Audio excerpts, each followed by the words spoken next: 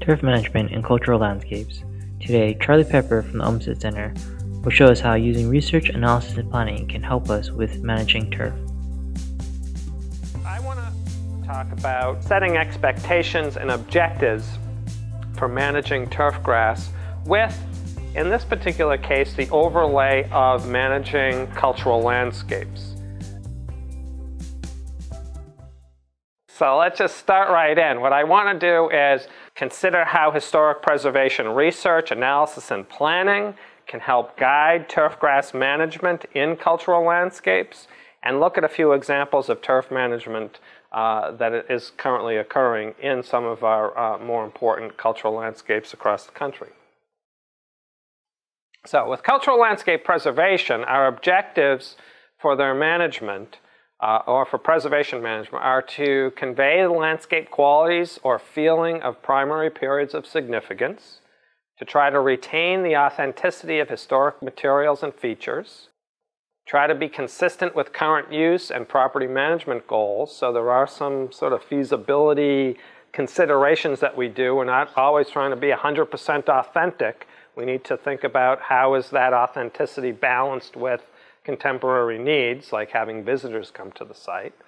We want to make sure that what we're doing is affordable and sustainable, meets current code requirements and policies. Accessibility is a key one for us.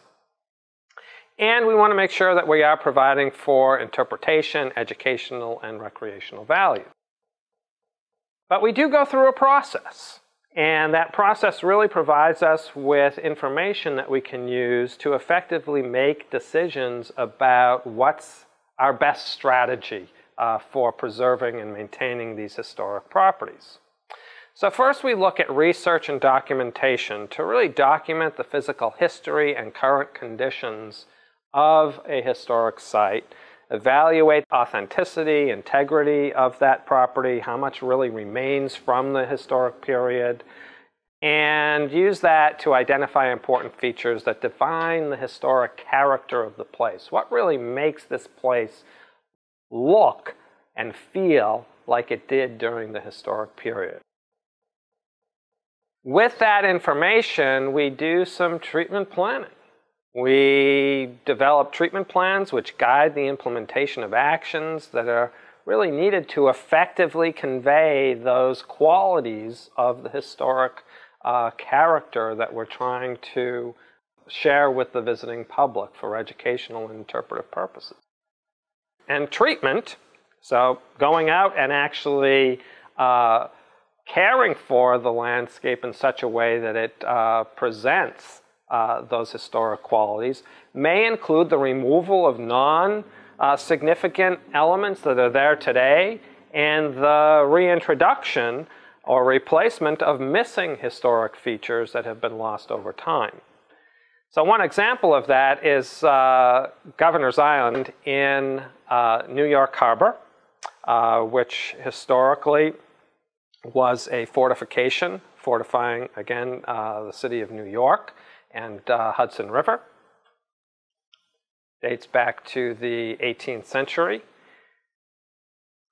And it remained a Department of Defense site up until really just this past decade. That par 3 golf course was on the fortification itself. Actually remnants of it still remain today. However, in the preservation plan, while it is a nice lawn, I don't think it was maintained in using sustainable practices, however. This lawn really undermined the historic topography and character of the site around the fort. And the treatment plan for this particular historic site is to return the topography, remove the golf course and return the topography to what it was historically around the fort itself. The key with preserving historic sites and with understanding how to really set your objectives for managing turf grass in these historic properties is to really understand what your objectives are. What are you really trying to accomplish with managing turfgrass at a historic property? Sustainability is an outstanding and should be one of our top priorities in turfgrass management. Another consideration is historic character. So, what do two people eating bananas on a bench have to do with setting your objectives and understanding what your expectations for turf management might be? Well, when you choose a banana to eat, you look at, this is my preference, a nice, ripe, yellow, no-spot banana. And that is my expectation of what I want out of a banana when I'm sitting down on a bench to eat it. And if it looks like this, I want nothing to do with it. It's really about knowing what your objective is. What are you really trying to accomplish? And what is the expectation? Because for banana bread, this whole thing gets flipped around, and now the overripe banana is our good banana, and that's what we really want to get out of. That's the type of banana we're looking for. So, how does a cultural landscape report figure out which banana you're trying to get to? Well, there are a series of steps involved with preparing a cultural landscape report that help us, again, gather that information and make informed decisions specific to our individual properties. This is one example, a very brief example of the cultural landscape report for Sagamore Hill, National Historic Site. Again, the home and summer White House of Theodore Roosevelt on Long Island in New York. And historically, while Theodore Roosevelt was at the property, the lawn, or the meadow lawn, the composition of it was a wide diversity of meadow grasses, wildflowers, and some turf grasses, maintained roughly cut throughout principally the entire year. That has changed over time to anything from lawn to trees in turf, and now with preservation recommendations and treatment strategy, we are returning it more to have the appearance and character of that of the meadow that was there during Theodore Roosevelt's period at the site. Another example is the turf management at Martin Van Buren National Historic Site. Martin Van Buren, the 8th President of the United States, lived here between 1839 and 1864. And at the time, the turf at his property had a mixed type of management, meaning that right up near the house, you can see this area here around this urn, was very closely mown and very well cared for in terms of regular maintenance practices. However, just outside of that front yard, the entire remaining portion of the front area of the property was very rough mowed. It was mowed at about, or managed at about 6 to 8 inches tall. So we entered into an agreement with the park and Cornell University to go into a research project, an on-site research project, to look at turf management practices and turf composition, looking at turf species and other grass species, to come up with the right mix of turf and, or turf composition, and maintenance practices, meaning equipment, principally in mowing regime, to effectively restore the character that was appropriate and authentic to Martin Van Buren's time period. We established a series of 6 test plots, each one having a different composition of grasses, and worked with a local equipment dealer to test out 4 or 5 different types of equipment to ultimately make a decision based on continued evaluations over that 3 or 4 year period of what equipment and what turfgrass species composition would give us the best results in terms of appearance and in terms of manageability for the park. In terms of the composition, all of the grasses that were recommended were identified as being present in New York, which is where the Martin Van Buren property is. It's just south of Albany, New York. So all of the species selected were in fact in New York State during the time period that Martin Van Buren resided at this property.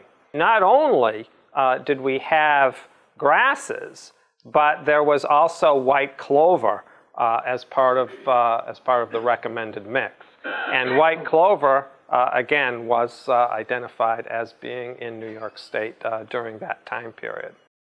Also, as part of the turf management plan prepared for the park, we looked at providing them with recommendations for zone management, meaning where should they rough cut the grasses, where should they do a lower and more finely manicured turf, and where can we just introduce meadow and not mow as frequently even as the 6-inch turf. Not all parts of the same park or landscape need to have the same level of maintenance or turfgrass quality expectations. You know, we can shift those expectations depending on the particular sites or parts of the landscape that we need to make some adjustments. As part of this plan, there's also a maintenance calendar, both a what we call a quick reference calendar that you can just flip to and see what month you need to do a certain activity, but also accompanying this a more detailed calendar which expands on the activity, how to perform that activity, and can easily tie into FMSS. So in thinking about applying cultural landscape preservation to the management of turfgrass at historic properties, there are some critical pieces of information that help to ensure success, like understanding why the landscape is important, what the landscape is intended to look like, so you have understood expectations and objectives, what purpose the landscape is intended to serve, what the highest priority features there are to preserve, where landscape stewards, so those folks that are maintaining the landscape, can obtain guidance. Management and field staff roles need to be understood in the preservation process and consistent so everyone knows that they're going in the same direction with caring for the landscape and the turf. And the knowledge and skill of staff in the preservation maintenance concepts and techniques is important so you can do your jobs effectively. What I've seen is that preservation may fail because, first, limited resources, second, the absence of guiding preservation information, thirdly, unclear management goals and objectives. If you're working to accomplish one expectation that you think the park has established and management thinks that you're working to another expectation, well, it's going to unravel pretty quickly. Uninformed or misinformed management and staff, lack of preservation maintenance education, training and or skill, and poor and or inappropriate field practices. So with these things not as part of the mix, preservation efforts and landscape management in general will fail. So one last example. It's just a series of, I think, 4 or 5 images of turf management at the White House over the years. And what's great about that, just 4 series of slides or images related to cultural landscape preservation and turfgrass management in particular, is that over the course of 150 or so years, the turf in the front of the White House, that White House lawn, using various techniques has been sustained and preserved quite effectively.